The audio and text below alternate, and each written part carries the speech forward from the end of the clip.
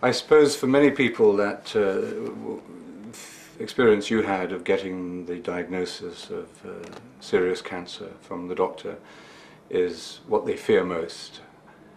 And that happened for you. You were told that you had 4th stage cancer. What was your initial reaction emotionally? What did you feel when the doctor told you that? Panic, yeah. I just don't know what to do next, you know, like I don't have much time left. What do I do first, you know? Did you believe it? Did it seem real? Yeah, I was hoping that they made a mistake, you know, that is cancer, but it's not so bad, you know. But the way the doctor looked, I realized that he was serious, you know, and he had his diagnosis correct. So, and with this panic came fear, helplessness, and yeah, you're just like frozen. You don't know what to do. Yeah, those are the initial reactions. Loss of control. You're not in control. That's right. Basic things anymore. Yes. Everything is like comes to a standstill, you know, and you don't really know whether you're going to go in 2 months or even less, you know, and just this thought of I've got to get a lot of things done, you know. What did you want to get done? What was your first priorities? I mean, it wasn't to, I don't know, repaint the house or. No, I think the first feeling is to tell my loved ones that I love them. I mean, they already know, but just to be able to express it to them each personally. And of course, I have my youngest daughter, Georgina, who at that time was only 13. And I felt I have things to tell her that if I'm not around, you know, as she grows up, as she matures, that I can tell her first. Although I don't know what to tell her. I mean, you know, I mean, life goes on, but when you know that you're not going to be there, you just won't be the person to walk through those turning points in her life. Yes. Yeah, and saying goodbye to all my good friends, because I don't want them to be shocked that I'm gone before they have time to know that I'm ill. I think those were the main things. Nothing much else to settle, you know. And fear, you know, you said that the feeling of letting go, or not letting go, but the feeling of having control and predictability suddenly taken out of your life. And I think that's maybe what we mean by fear. But also, we fear something, you know, maybe we fear. What did you actually fear? If you I mean, your feelings were obviously overwhelming you, but maybe as they settled, could you identify particular things that you feared, like pain? No, I think my first fear was fear of death. I mean, I have always been afraid of dying. I mean, I know we all have to go someday, you know, you can't live forever, but, you know, you always hope that it will be a long time from now, you know, and probably I'll be like so old and dementia and everything that I won't be fully aware that I'm dying, you know, I'll be like fading off in a dream. But now I'm still, you know, well and vital and everything, and just the thought of going now is very scary, you know. The fear of the unknown, what's going to happen over the other side, whether I'll go to hell, because I'm not all that holy, haven't really prepared for this yet, you know. I was expecting more years of preparation. Because your Christian faith is very strong and deep, yes. And now over the last 18 years as a meditator, yes. The whole contemplative depth of your faith has opened up. But I think you told me once that when you were first, you know, as a young girl, you took on a lot of fear in your religion, to the fear of an angry God, that God was going to punish you. Yes. Did some of that feeling of fear of hell, the fear of eternal damnation, did that come up, do you think? I think that partly is the main cause of my fear of death, because it's like I have to face judgment and I'm not ready, you know, and just not knowing what's going to happen on the other side. You know, I'd rather stay in the place that I'm comfortable with. You know, and the other thing, of course, is the sadness of leaving my loved ones. You know, I would like to be with them as long as possible, and just the thought that the time with them is short it frightens me also. Yeah. Yeah. And fear of pain, of course, because of the nature of my sickness. I don't really know how is it going to move, and I wouldn't like pain I wouldn't like the pain to come to a stage where it is unbearable, you know, and I'm scared of surgeries and all those things that's associated with hospital. What enabled you? What were the elements in your life and in your relationships that helped you deal with that overwhelming experience of fear and panic at the beginning? Well, I suppose I immediately felt the support of my friends and the World Meditation community that I'm part of. You know, with email, they were all sending me such encouraging messages of hope, and that they're praying for me, and my friends at home came and really outpouring of love for me. I think all that positive thing made me feel that I think I can do it, you know, whatever I have to go through, I can do it.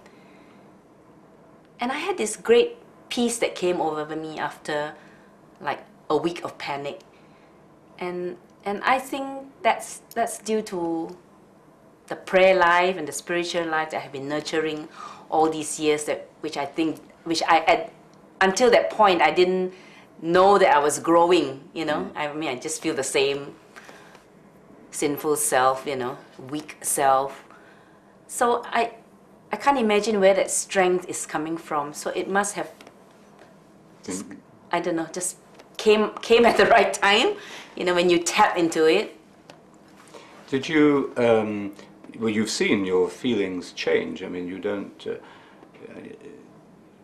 do you experience that you don't experience that same panic now? It doesn't look as if you do, and the fear is you don't come over as somebody who is absorbed in fear at the moment. So where, I mean, obviously it must come back from time to time when you remember that all the time you do have the cancer and that time is short. Right. How have those feelings changed over the last year? And what do you feel now? Say you felt this panic and fear at the beginning. What would be the dominant feeling that you have now in yourself? Now I would say it is surrender to God and complete trust in His love and His goodness and His plans for me. You know, so I don't worry anymore, because worry is very stressful and unnecessary waste of energy. So I focus now on living life fully, just appreciating the gift of life, taking each day as it comes, just happy that I'm alive this morning, you know, and let's see how we do today. If there's going to be some pain, God help me. If not, thank you Lord, you know, that I can taste my meals, because with chemotherapy sometimes, you know, you just don't have the appetite. But if I can taste my meals, oh, thank you Lord, you know. In Singapore it's very important to taste your meals. You know, and to see my loved ones, you know, like spend time with my husband. We go on the beach together, you know, have our walks, which wouldn't have happened if I wasn't ill, because he would have kept that for our retirement years. So we have brought everything forward, you know, everything is brought forward. And I'm so joyful for that, you know, I'm able to enjoy life now. And just leave everything to God. Don't worry. I can't stop it if I have to go anyway, right? That's the way things go. But I'm not going to worry about it. When it comes, I know that God will lead me over to the other side in a atmosphere of love, so I'm not going to worry. And I just enjoy my life each day as it happens, as it unfolds. And maybe for all you know, it will go on and on until 20 years. Who knows? Who knows? I think that, the transformation that I observe as a caregiver, this movement from utter fear to peace, you might say. I think it sort of evolved when, during the last year, she has come to experience and know the love of God in a very very intense way. I remembered when I was talking to her at the very beginning, and she was seized with this fear and panic, and she says, if I know that I'm loved by God, that if God loves me, then I will have less fear, or even no fear. And I think to a great extent, this experience of the love of God in prayer, in meditation, and the love of God that is coming to her and to me, through friends, to even strangers who come up to us and tell us about their concern, that they are praying for us, and from the children, from our children and our relatives. I think that has been probably the most significant development in helping her to transcend perhaps the fear of death. And also I think what made so much difference, even in the initial weeks, was 2 weeks after her diagnosis, that you came over to spend a week with us. You came over to Singapore straight away, and you come in the morning to our house to meditate with us, to read the scriptures for us, and in the evening you would celebrate the Eucharist and have meditation for us. I mean, that was such an important experience for us, because immediately you brought meditation and the experience of God and the faith in the gospel into the situation. And because you have been our teacher of meditation, I think that was very special to us, and I think it really helped us to cope with the trauma of the disease. Because it seems to me a lot of people need and benefit greatly from different kinds of therapy when they're dealing with those feelings of fear and panic, and your foundations of your life are shaken. In a way, you found that you didn't have any external therapy, did you? I mean, you found your therapy within the love of Peter and the children and your family and the community and your faith community. Is that right? I mean, that was really where you found your therapy, your strength to keep going. Yes. Right. Yeah. I mean, when we first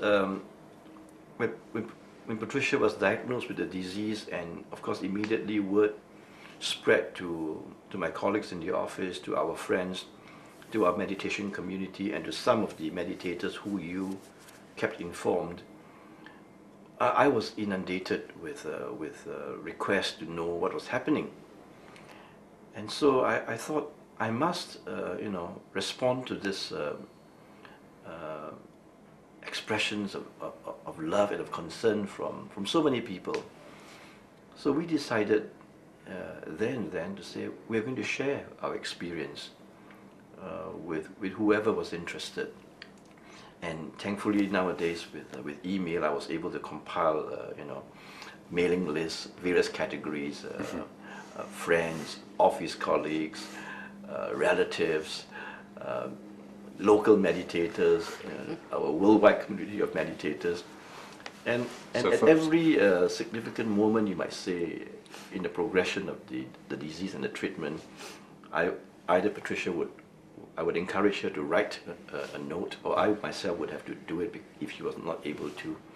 And we would send these messages out so that people felt that they were being kept informed, and they could empathize with what we were going through. So I from think panic to yes. organisation, and then with Yeah. a more organised life, Yeah. the chance to I be think more that- peaceful, because yes. you radiate. Yes. in I think that the peace most now. the most we have found that sometimes when, of course, when we're in this situation that is a very private matter, and quite often you don't want to share it or to talk about it openly. But in our case, I think we felt that being able to share it with our community of relatives, friends, and meditators made such a big difference in helping us to cope. Yes.